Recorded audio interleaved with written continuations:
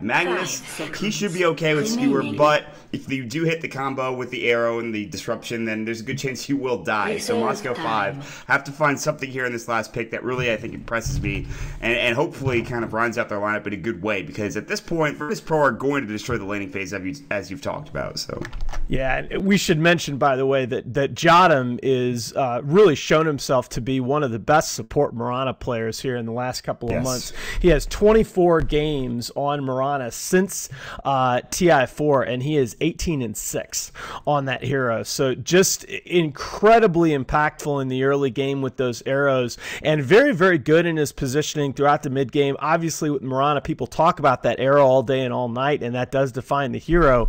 But she's certainly a hero that can do a lot of damage with her skill set through good team fight positioning, and he is as good on that hero as there is right now out there. Interesting to me that the Terror Blade, by the way, made it all the way to the last ban. That sure would have been a good pickup for M5, and a very smart ban coming out from BP. Oh, wow. Throwback time, boys. This is a hero, by the way, that if I'm remembering correctly, Blow Your Brain still actually has the career wins record on. He is phenomenal as Chaos Knight. Ran a lot of this. Yeah, he is 33-8 career on his hero. That's the most wins on the hero of any pro player. Ran this when he was a part of Empire back in the day and was just magnificent on this hero. One of the few that I saw have a lot of success on this hero without the IO. So, you know, really trying to bring something back here. And remember, Chaos Knight did get a significant buff in terms of his Phantasm duration in 6.82. Yeah, the thing, though, is that you go late enough and the Chaos Knight can absolutely destroy you, but early in the game, I don't know how much it's not like have. Now, so don't sleep Chaos Knight 30-minute mark. Chaos Knight is not necessarily a late game carry. Chaos Knight is really good at 25 to 30 minutes. The big problem with a CK is that if he falls behind in farm, he's screwed. He's a very level-dependent hero. He's a very farm-dependent hero in the mid-game. Now, when you get to 30, 35, 40 minutes, he can hold his own against a lot of agility carries with a lot less farm. The problem is that if he falls behind at 10 or 15 minutes, there's no flash farm mechanic. There's really no good way for him to catch up. So, I mean, to me, this puts even more pressure on the laning phase for M5, which is something that we were worried about to begin with. I don't think that they're going to have enough of a presence early on in the laning phase to get him the farm that he needs. And he not only needs maybe farm, but he can benefit from some kills as well for Moscow 5. And I really don't see that happening with the lineup that Virtus.Pro have. I'm in the last pick to Tidehunter. This guy's one of the hardest heroes to kill, especially because if you're going to get close with Blow Your Brain, he's just going to anchor smash you, and then all of your damage is going to be gone. But no, I agree with you. I mean, like, you get to the 30-minute mark for Blow Your Brain, he's going to have enough items to be a force, a driving factor, if he gets a good start. And a good start for me is just him not dying and him securing at least enough farm to get maybe treads, maybe a bracer. If he wants an armlet, he certainly can go for that, but probably an early BKB, early drum, which you pretty much have to go on that hero. Again, we don't know what they're going to build. We haven't really seen CK in a while, so... But this is pretty. Look, let's be honest here, okay? This is pretty par for the course for M5. If you look at their stats over the last couple of months, they pretty much have been Team Vegas. And Vegas has really played some magnificent games, including a couple on a mid-windrunner, which you don't see still that often. And he's been really, really great on that hero. But the rest of the team has just been so up and down around him. In particular, some of their other players. Blow Your Brain has been not so bad, although they've gone into the late game in a lot of cases with their backs against it, so your carry player isn't necessarily going to have the greatest of stats. But TPOH on his off lanes has just been really up and down. Their support duo hasn't shown the kind of consistency, especially from PGG, that you'd really like to see from a veteran player. So, I mean, to me, the pressure is really on. It's on their 3 through 5s to me to have a good early game and try and make some space, because Vegas, if you give him a chance, is going to make some plays for you. But we really haven't necessarily seen the kind of consistency out of the rest of the team that's necessary for them to beat a very talented VP roster. Yeah, and I do kind of worry for Moscow 5. This is the first game for both squads here in the DotaPit League, and I think that both teams want to get off to a good start. And if M5 can tie the series, if they can split it 1-1, honestly, I think that's a victory for them. Because Virtus.Pro, this is a team that is extraordinarily good, I think, and one of the most underrated teams. And if you look at the CIS teams, I think it's one of the best. But I completely agree. And the problem is they have played some brutal competition over the last couple of months, so it doesn't necessarily show up in their stats. I believe they finished September 19-19. But I mean, this is a team that played in all the big leagues. They played the Navis, the Alliances. They played the C9s. I mean, these guys have played up against the best, and they've given it some really good games, even in their losses. G has just been magnificent for this team, and he's a player that I always felt like was just terrific in terms of his individual talent level. But his consistency was really very lacking at times, and I feel like Seedoy and Jotum, which they added to their roster, have just done so much for him in terms of taking off a little of the pressure, and of course also Yol. They've just been the steadying presences that have really helped G to be able to recover from those occasional bad early laning phases and still have the impact that you want from your mid. You talk about G, you see some of his plays, especially when he plays as Invoker specifically. Oh, goodness. I mean, he can also farm really effectively well on other heroes like a Naga, but I feel like G's Invoker is absolutely outstanding. And yeah, I mean, he maybe has some consistency issues, but when I watch him, 90% of the time he impresses the heck out of me with his play style. Yeah. So, Virtus.Pro, they have to get G started here. They got to get him on a farm, get him towards that level 2 ultimate. Early Yule Scepter is going to be key, I think, for Virtus.Pro. And if they can get him snowballing here in this game, maybe even a couple of kills, all of a sudden Virtus.Pro are going to have a great time. And with Yule on the Shadow Demon, with Jotum on Mirana, they have a very good chance of getting some early pickoffs and some early kills. And Moscow 5 have to be aware of that roaming duo. But they are going to be up top for the time being. And we'll see if they put any pressure here on this tri-lane coming out from N5. Yeah, I think that's the other problem, I guess, with M5's draft is that with the last pick, Chaos Knight, with him being so early game dependent, you really kind of force yourself into a defensive tri-lane, and that's not so bad because it was pretty transparent how VP were going to lane this. If you've been watching them, this is generally what they're going to do when they open with the Viper and the Death Prophet. But still, King R is going to go up first blood here. Goodness. Oh god, gets disrupted, gets arrowed as well, I believe. Just a nice kill coming out, Yol. And that's why you don't go for the top rune spot. Yeah. So, I mean, you just got to be careful, man. That's not the play that you're looking for. So they get caught out. That's before even the 0-0 mark comes out. They find their first kill, and that's really not how you want to give Virtus.Pro the start here. That's really just that's a problem. Yeah, and they can now, I like what Yol and Jotum are doing. They're basically going to say, okay, we're going to camp up here, and we're going to harass the hell out of your Chaos Knight, and we might go down and gank your mid. But for them, if they can shut down this CK in the laning phase, oh my goodness. And look at King R. I mean, he's scared to even walk between his tier 2 and tier 1 towers. I would be if I was him as well. I mean, yeah, with good reason. Right? Yeah, you have the illusions coming through. They have an understanding. The problem is there's no wards here from the dire side. M5 have only one ward, and it's in the lane, and that doesn't give them vision of all this aggressive play coming out from Yol and from Yol and Jotum. And they don't have a ward on the top rune spot as well, so they won't know if Vegas is getting ganked or not, and he has to kind of be careful. He's going to head down to the bottom rune spot for whatever reason. Yeah, I think he realizes he might be getting roamed on. So yeah, they're going to get probably at least the courier here, and maybe even Vegas as well. And this could be devastating because if Magnus can't bottle crawl, yeah, he's screwed. They have no leap. He's trying to get their Jotum looking for the he skilled arrow. Arrow's going to go through. It does connect on Vegas. My he gets God, as well. Is he going to die to this? He's going to skewer away. He will make it out in time with about 5 HP left, pretty much, it seems like. They do lose the courier. He does get the bottle, though, at the very least. So wow. Did he drop the bottle off the courier there? I think he just got it to him, and then he sent it back. He sent the courier back home. I'm not sure why, but... Still, that is so fortunate because Magnus without a bottle, I mean, you saw he started 2 branches and 2 shared tangos to get that bottle up early. Magnus without an early bottle against Death Prophet and lane is it's a disaster beyond disasters. Impossible, yeah. I mean, he's already losing pretty handedly. 14 last hits for G, 5 for Trotata. The Invis saves his life. The last right click from G almost gets the kill. He's still going to 10. He cancels a bottle charge. And now Vegas is out of bottle charges. Meanwhile, they're heading bottom. Tron might get caught out here as the Bat Rider is sitting in the jungle, the trees, but he's fine. But Virtus.Pro with some early pressure have really... They're going to town, and now Tron's going to get caught out? No. Firefly goes and he stays alive. Oh my god! I mean, Vegas, like he practically is going to have to go back to base, which in this current meta is just disastrous.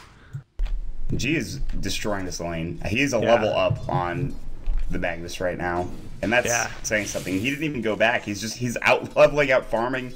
He's just destroying Vegas in this mid lane. And meanwhile, bottom lane, you're not getting anything for Tron. He's level 3, which is nice, but farm-wise, he's not getting much. Tidehunter's level 3 as well, so Sidoi doing fine. He's actually got more assets than the Bat Rider does. And, of course, we talked about G already, so... Yeah, I'm a little bit surprised. Oh, boy. Vegas is dead. What? What are you doing there, Vegas? He just got... It's as simple as that. He just got low and didn't go back to base. And he eventually was going to give up a kill, and... I mean, I understand that you feel a lot of pressure to stay in lane. You're already behind, and you don't want to fall further behind, but giving up a kill is even worse. It's a damn disaster coming out from Moscow 5 right now. The only thing they have going their way is their top lane, and Blow Your Brain is farming pretty effectively, which is nice. They're not putting pressure on him, but... I'm a little bit surprised that they chose to rotate their supports bottom, but it's not going to matter. They have to make plays with this Skywrath and Shadow Shaman. I mean, Skywrath Mage is still level 1 right now. Yeah, I mean, you can pull as much as you want, and that's fine. You can get experience that way, but you have a really good roaming duo, and you have Boots up on PGG. You want Boots first. There's no reason to go Boots first unless you're getting involved in kills, I feel like, for Moscow 5. And we'll have to see if they decide to go for a gank anytime soon. I really do. I hate to say it at this point, but I really do feel like M5 have about 4 more minutes to make something happen here in this game, or they are just going to be already at the point where they're about 80-20 underdogs. And the thing is, too, it's not even like BZZ's going for your standard Treads mech build. He's going for phase. When you go for phase, you want to be involved early on in the game and getting kills. The damage from poison attack is ridiculous with phase boots. As a Viper player, this is one of my favorite builds, and no one really does it, but... Yeah, I pick Viper because I'm bad at the game, but yeah, that's exactly I mean, that's exactly right. Like this hero, people don't realize just how badly he can just break a game at about 8 minutes with this kind of a build. You start roaming and you have enough levels, and you're just gonna kill people left, right, look and at this. I mean, Vegas tries for a rotation here, and just no chance. I mean, you just rotate out. Sidor knows this is coming. They have wards across the VP are map. 5 steps ahead. Yeah. And they do have level 2 on Jadam and Yol. They're going to go back mid. They have Disruption Arrow combo ready. Vegas needs to be careful. He does have Skewer up. He's sitting very low. That's the one thing I like about Vegas' positioning, is that he's always sitting around this side of the tower. And he is able to bottle up. He does take a lot of Cryptstorm hits. He has 13 last hits to the 37 of G. Yeah. This guy is a farming machine. Well, G is just the kind of player that if he gets a lead in lane, especially when Jadam and Yol are controlling the map like this, he is just one of the biggest snowball players that you'll see. He just is merciless in terms of just stepping on the other guy's throat. And you know, it's just VP controlling the map so much more effectively than M5. I mean, you even look at the bottom lane. Somehow there is 10 last hits for the Bat Rider. He had 3 a second ago. It looks like he took a jungle stack here, so that's jungle farm, by the way. And they're still looking for a Disruption Arrow combo, and it's going to come out. There's the Disruption coming through. There's the arrow. It does connect on Tron's up top, barely. Here. Meanwhile, there's going to be a Cryptstorm coming in PGG with the Shackle. Doesn't do anything. He gets the Shackle, the Ether Shot, gets the kill, but he will fall. A 1-for-2 trade. Now the Exorcism G is running down King R. King R is like, please help somebody. He goes down. Jadam is silenced up. He is late. No, he can't get out in time. We'll go down to Tron. So nice rotation from Tron. Helps get that return kill, but a double kill coming out. That'll be the Death Prophet getting it done. G already getting his drum. And he is having a heck of a game. And very important, though, for M5 to TP in there and try and get something done to get a kill on TPOH. You know, he's going to hit his level 6 now at least a decent time. I mean, certainly you grow alarmed by how much G is just getting fed in this game, but you have to get something done there as M5. That's even if you're giving up kills, you got to get levels somehow. Yeah, and that's one way to do it, but it's just they do it so ungracefully. It almost is just like, well, we're going to die, I guess. We might as well just TP it and get some levels out of it. Try to find something. At the very least, though, they get Batrider involved, and like you said, that's very important. He's almost level 6. Right. I mean, top lane, Blow Your Brain's still farming effectively, and it looks like Yol and Jadam are going to try to rectify that. However, King R is going to be the target here. Soul Catcher, Disruption, Arrow connects. King R is going to go down here. He's blocked in by the illusions in Yol, and he makes his way out of there. He dies, and Yol grabs the kill. And now Blow Your Brain's like, I don't know if I want to be here anymore. No, you probably don't, big guy. You probably want to turn that horse around and ride it right out of town. I mean, yeah, I talked about Jadam's Mirana. I probably haven't given Yol enough credit. I mean, this guy, just a terrific support with Rock's Kiss before joining VP. And here it is again. It's the first one they've missed. That's not an easy combo, right? And, I mean, these two are about 90% with him. They're just crazy. Blow Your Brain staying alive, luckily. But here comes G up in the top lane. He's got enough mana for Crypt Swarm. There's the Ravage from Seedoy. They really want this kill, and they're going to fight it. But the 4-second stun on Seedoy, not going to save his life, though. G dominating spree at 8 minutes and 30 seconds. He has 4 kills, This is all but over. I mean, they have over a 5K gold lead here at 8.5 minute mark. Oh, wow. They get the kill on BZZ's Viper. That is good for them. Yeah. I thought this game was looking like it was through at 8.5 minutes. That kill at least gives them something, gives them some hope. Yeah. They rotated everybody down there. They actually left Blow Your Brain up in the top lane to die and said, listen, we're gonna get a kill on bottom if we're gonna force something, we're gonna make it work. Now this you gotta get some trade, and that's very good awareness by them. Oh no. Arrow just misses Vegas. No Ravage up, Anchor Smash coming through. They'll pull the creep wave back and they'll take down these Serpent Wards. Won't be in deny range. BZZ TP's back in as well. M5 back up smartly. Meanwhile, top lane, G gets caught out. There's going to be a level 2 stun or a 2-second stun. Drum pops, Blow Your Brain use Phantasm for it. Meanwhile, there's no way they can lock him down. He TP's out for actually free. Pretty close. Yeah. So. That was a nice play by Blow Your Brain to get aggressive there. Maybe a little earlier on the TP, and they might have had something. But still, you can't just sit back and get bullied like that. And most people are very reluctant to even skill, much less use level 1 Phantasm. But I like it here. You got to stake your claim to some territory on the map. Yeah, absolutely. And that's really nice. Although he doesn't get the kill out of it, he at least shows that he can actually fight if necessary. Right.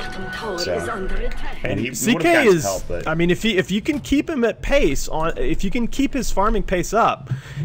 I mean, he can get some things done here when he gets Drum and Treads up. He can fight even before Armlet, and they've kept him. Blow Your Brain. They're kind of all in on him at this point in the match.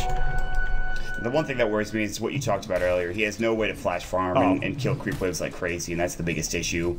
He has no midas, so, I mean, he's just going to be right-clicking, and, I mean, this is going to take him a while, I think, to get up even to treads, and then, God forbid, his next item is going to take even longer as well, whereas you have G who's just be able to crypt swarm and take down towers with exorcism alone. Meanwhile, Yol getting caught out. Vegas is here. What's he going to do here? Skewer. He's not going to RP him, that's for damn sure. Disruption's going to go through Soul Catcher's where Arrow, they got long range, Vegas is done.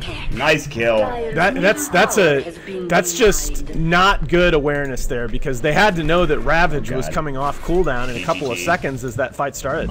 PGG is going to go down. G does get if they get G here.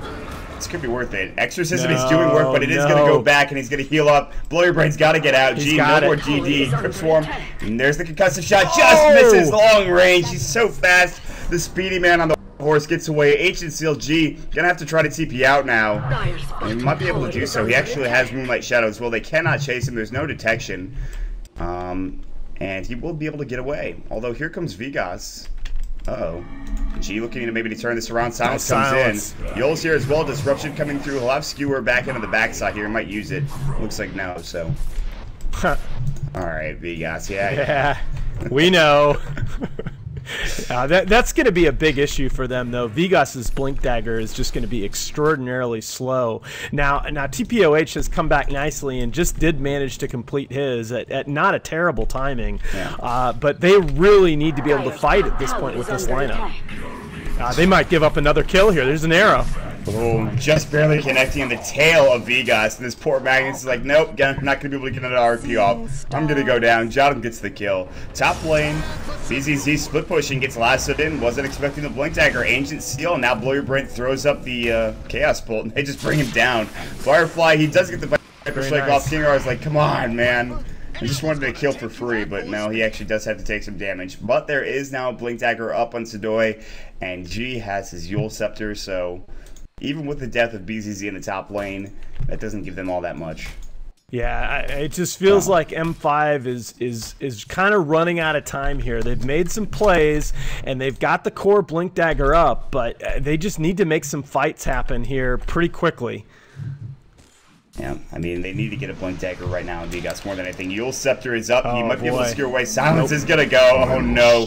Vegas gets caught out. He has to right-click G down, but does nothing really to him. So G is just starting to obliterate the enemy team. He's almost level 12 mid lane. They disrupt Arrow on poor Tron, who just got his Blink Dagger. He gets caught out of position, and BZZ gets a revenge kill coming in, as he's got his point booster now as well. Oh, boy. I mean, and really so much of this was created by that early courier kill, just throwing off Vegas' ability to compete in lane. And you know, it goes in both directions. G, one of the biggest snowball players out there. Now, Exorcism, Demonic Purge, PGG, come on, man. No, you can't be there. Silence is up. Wicked sick for G. He takes a lot of damage from concussive shot, taking tower hits as well. Mystic Flare! The Yule Scepter coming out. What a play. And King R's going to fall. Double kill G. Unbelievable. Skywrath actually disconnects. That's unfortunate. I hope that's not... He actually used his Mystic Flare, then ran at G. I don't know what happened there. Yeah, it looked like he might have time to get one spell off, but no, that was a heck of a sequence there by G. That Yule Scepter, though, just great timing, honestly. G has been playing out of his mind. He's 0 deaths in the game. He's got 1,700 gold, and they'll look to take a tier 2 tower in the bottom lane. It's 13 minutes in, and I don't think I've ever seen Virtus.Pro this ahead, this early on. And it's exciting to see. I have. I mean, that's kind of their MO, that they get G a lead in lane with Jotum and Yul, and he's just about unstoppable. I mean, this is how they've been playing lately. And again, I brought it up early on, but I just can't overstate having a couple of extremely talented and stable supports like this. When you have a potentially explosive mid player like G, that combination is one of the more powerful personnel combinations in Dota. Yeah, this is just... I don't want to say this is an outdraft, but that's what it's feeling like right now for Virtus.Pro versus M5. The game's certainly not over, but I don't know. They're starting to lose all of their towers. They're starting to lose all of their heroes, more importantly. Blow Your Brain can barely get anything on the map. He hasn't even finished his treads yet before he's picking up his Ogre Club and trying to build into that BKB, so... I mean, when we talk about an outdraft, I don't necessarily know that on paper the 5 VP heroes are that much better than M5. Probably is a bit of one. But when you factor in the fact that VP has just been playing so well in the laning phase recently, and M5 has been up and down, to me, you can't draft yourself a lineup as M5 that puts this much pressure on you this early in the game. Yeah, and we're going to try to find something. Disruption, great, coming out from Tron. Or on Yul, excuse me. They will use the Mystic Flare, they drag him out of it. Meanwhile, Magnus has already died. Blink, Ravage. Yul's still alive somehow. King R, Starstorm, Crypt Swarm. G is godlike. Blow Your Brain, pops the Phantasm. They anchor smash him. Meanwhile, BZZ blows up the poor Shadow Shaman. Blow Your Brain, getting caught out. Looks like he's going to be Dunzo, McDunzo. That's going to be a 5-man wipe. Double kill for G. And VP are running over Moscow 5. Holy crap. Yeah, they might call this soon. That was unbelievable. They just did everything right in that fight. And you saw Blow Your Brain.